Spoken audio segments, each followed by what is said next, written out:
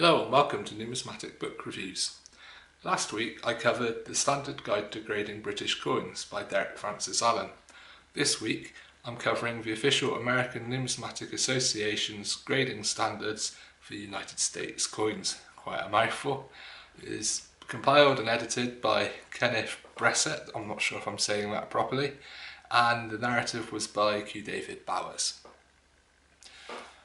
First up, I want to say that this is totally different in how it goes about grading coins, or the method of grading coins is totally different to the book that I covered last week. Last week you're just talking about grades from like fine, very fine, extremely fine, uncirculated, etc, etc. In the American way they're using what's known as the Sheldon scale, and that is a numbered grade from 0 to 70.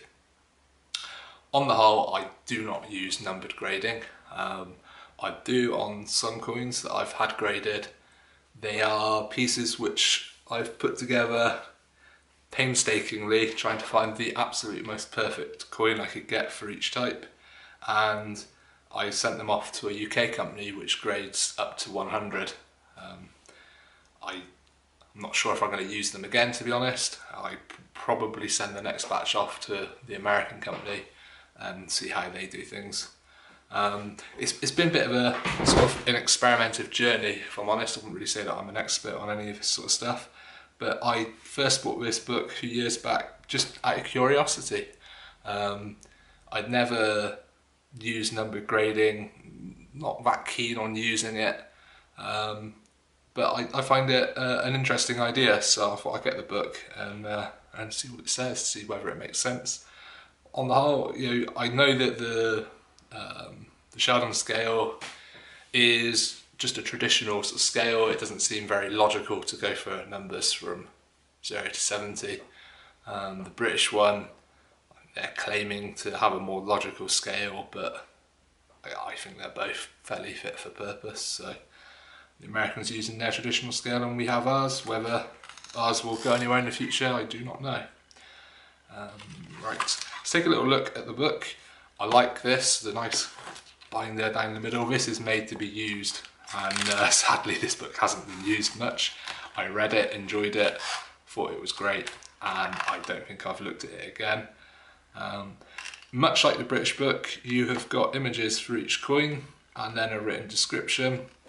You've got the general sort of bold grades of fine, very good, extremely fine over here, and then you've got the numbers as well, which break up within those grades with their own descriptions, which I think is really cool. And the images, they're good quality images, all colour, which I like colour. They're not as big as in the British book, but I think they get the job done, and they've crammed an awful lot of information into quite a small space. So we can go, this covers gold as well. One of the things I quite like about this book is it gives good advice on clean coins, on doctored coins, all sorts of things like that, which, it can be hard to get good advice on that sort of stuff, and the Americans, they're quite hot on it, and I think that's jolly marvellous. So, would I buy this book again? Absolutely yes. If, like me, you're curious about numbered grading, then a book like this is a must-have. There are other American books on numbered grading. This is the only one I've ever bought. I forget how much this set me back, but so I mean US dollars, you're looking at like $20. But then I had to pay for this to be shipped from the US to the UK, and then on top of that, I had to pay the import duties. So it made it quite an expensive book to buy, but I think you can't put a price on information, on knowledge. And that's why we buy these books. At the end of the day, knowledge is valuable and priceless. If you're new to collecting, I wouldn't go out and buy this. If you're new to collecting British coins, I wouldn't go out and buy this. I would buy the British book, and then after that I'd be moving on to a price guide.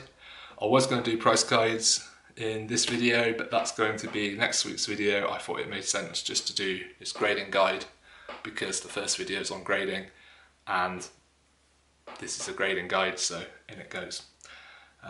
Thank you for watching if you've been watching. If you like, thumbs up. If you don't like, thumbs down. If you've got any comments, suggestions or questions, please feel free to pop them below and I will get back to you as soon as possible. Thank you. Goodbye.